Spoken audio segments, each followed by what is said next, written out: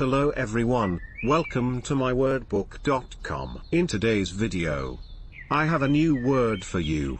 Let's find out what it means and how you can use it on daily conversation. Snub. Let's dig through it. It is verb and noun. Basically, snub means to treat someone rudely, especially by intentionally paying no attention to them, an act of snubbing someone. Let's take few examples of snub. Example 1. Her absence was not intended as a snub. Example 2. He took the opportunity to deliver us another snub. Example 3.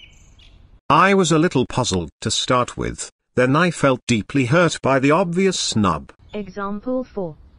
The German move was widely seen as a deliberate snub to Mr. Cook. Example 5. I simply didn't recognize her, and apparently she took it as a snub. Example 6.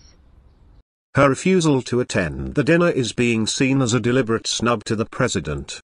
Example 7.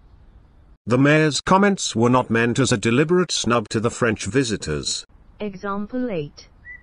President Clinton's nomination represents a double snub, say critics. Example 9.